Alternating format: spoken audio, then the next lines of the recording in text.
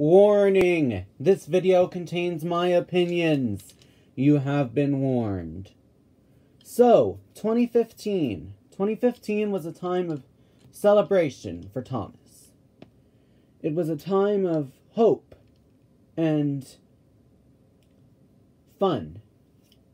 2015, I remember the Adventure Begins trailer was on the official Thomas and Friends YouTube channel. And I remember I didn't think much of it. Like, I thought I was excited, don't get me wrong. I just didn't know it was a Railway Series movie. I thought it was an original movie, was just a recreation of Thomas and the Breakdown Train. That's what I thought based on the trailer, but it was epic. It's my favorite Thomas special. We also got Sodor's Legend of Lost Treasure that year, which is my second favorite Thomas special. And I'm sure a lot of people would say the same, if not similar things, about those two specials. We got some great wooden railway items, like Introducing James, Thomas Engine gift pack, and we got some Sodor's Legend of Lost Treasure models, like Bert, Mike, Ryan, and Skiff. And, of course, we got our limited edition for that year, Culdee. Now, Culdee was introduced in the Railway Series book Mountain Engines. My favorite Culdee story, and that one of the things that makes me laugh, is the story about Godred. You know, so Godred was our number one. He named after a king. Perhaps that went to his smoke box. And then Godred went down and he was careless, and then his parts were used to mend the other engines. It scared Sir Handel and Duncan, Sir Handel and Duncan, but neither Skarloey or Rheneas told them, Duncan, that Culdee had made the story up.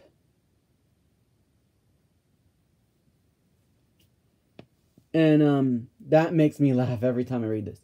So, this model sat in its box for about 3 years. How did I get it, you may ask? Well, I didn't know who Culdee was for the longest time. I remember when I was really little, in the 2000s decade, seeing the Culdee and the Apple Orchard cars pack in catalogs.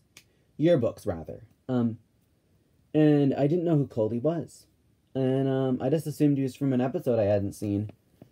Then I hadn't read the Railway Series stories about Culdee until I was 17 years old.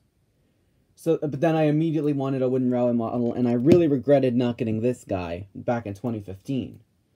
And then, we went to Day Out with Thomas in 2018.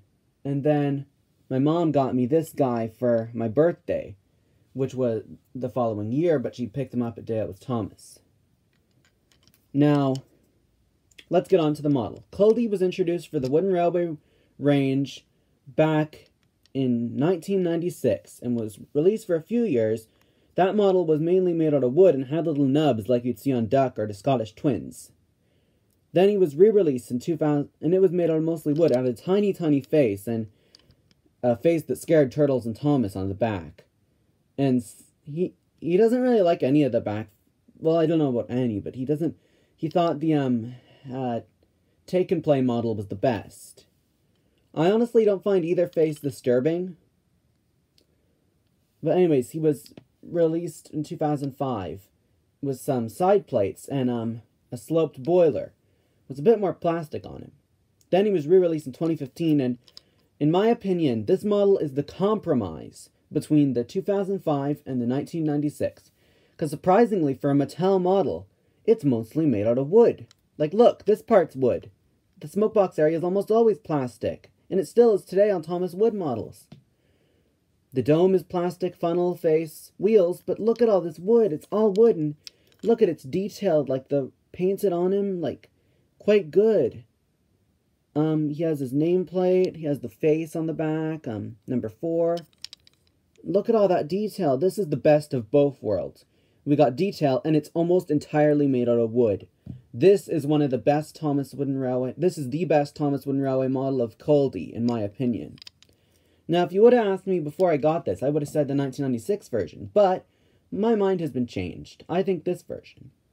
Now, I am reviewing this because it's the 75th anniversary of Thomas. And now, I did review the 2020 Etienne model, but not many 2020 wood models are out right now. But however, here's to season 24, and hopefully a good season under David Stoughton. Now, anyways, thanks for watching.